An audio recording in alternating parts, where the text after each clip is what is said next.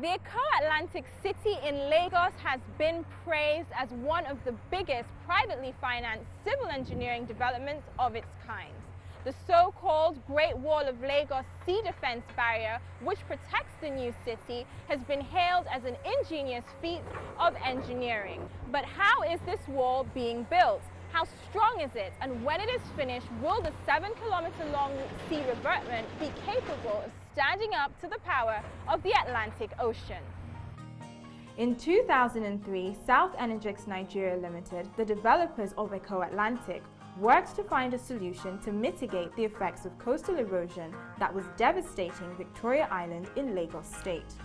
A 2-year study resulted in the design of the Great Wall of Lagos. It will not only protect the new city, but also low-lying Lagos from possible flooding. The wall itself is made up of different layers of rock and concrete, with most of the structure lying between 7 and 11 meters underwater. Now, these rocks range from 1 kilogram to 1,000 kilogram in size. And it forms a very dense pyramidal core, which is obviously a very strong structure. You need to put what we call armor rocks on top of that.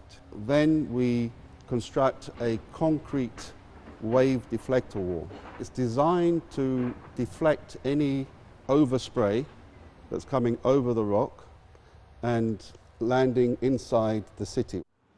The most visible sign of the strength of the wall lies in these X-shaped concrete blocks called acropods. The Great Wall needs 100,000 of them to ensure adequate armor protection to dissipate the power of ocean surge. Eventually, the level of the sand beneath me will rise to just below the height of these acropods, and it is at this level that the city will rise. Major investor confidence in the project highlights just how attractive it is. Orlean Invest, an international company, is building Eco-Energy Estate that is aimed at the oil and gas sector. We needed at least 100 to 500,000 square meters of land. With the project that the Eco-Atlantic embark on, you have with a little bit of imagination, in 10 to 15 years, you have a new Lagos, which can be the financial capital of West Africa.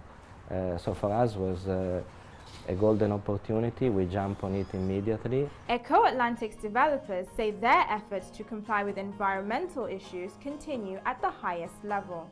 They also insist that they are making every effort to ensure that Eco-Atlantic will more than live up to expectations. It will, they say, not only be a safe and environmentally conscious city, but a bustling economic and residential hub that is second to none. Keisha Gitari, Lagos.